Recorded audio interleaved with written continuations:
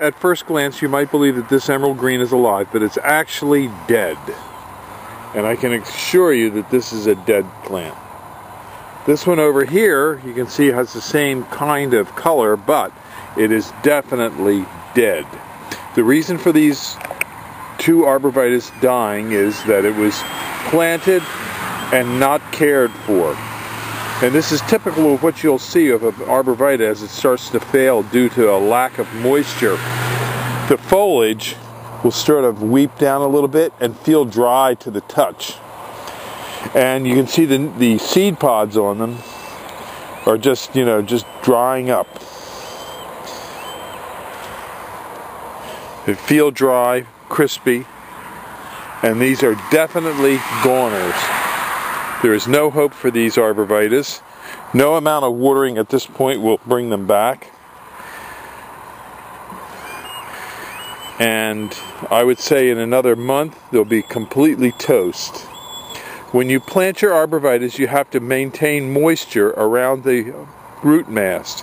The way you determine that is you just stick your finger into the soil around the root ball, and it should feel moist, not wet and not dry.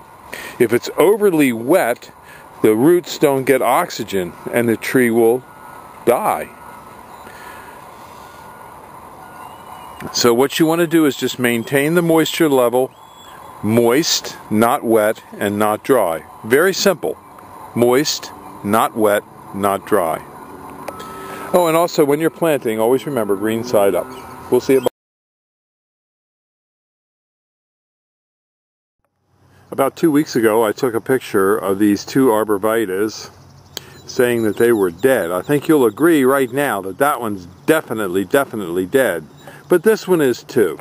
And if you go up and you touch the foliage of this with your hand, it feels dry and crispy. And that dry crispiness is definitely a dead plant. Now there may be some foliage down at the bottom that looks a little better, but in essence that is dead too. And if it's not completely browned over in the next 2 weeks, I would be very surprised.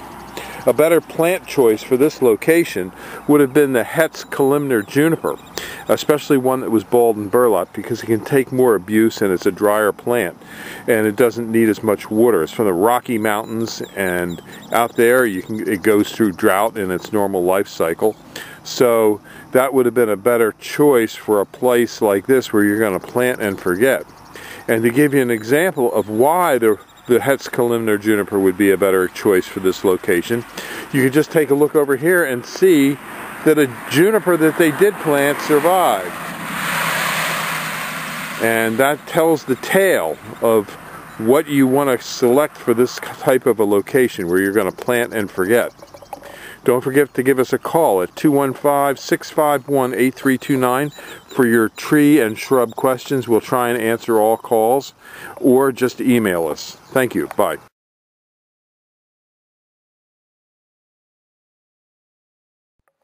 At Highland Hill Farm, we have a lot of different kinds of trees for you.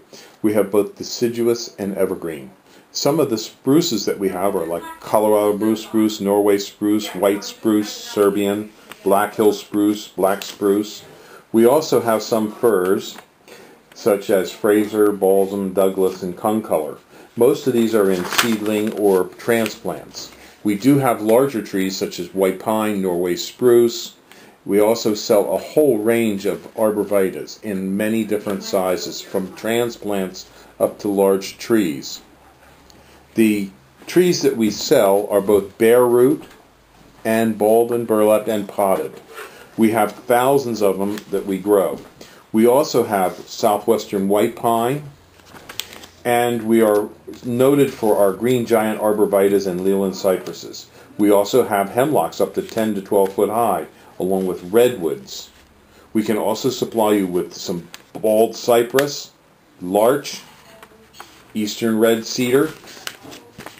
In the way of shrubs, we have arrowwood viburnums, bayberry, blackhaw viburnums, a whole range of viburnums, dogwoods, red, twig, silky dogwoods, elderberries. We also have forsythia, common lilacs, Japanese lilacs, Peking lilacs. We also have nannyberry, ninebark, and things such as Russian olive, which some people think is invasive.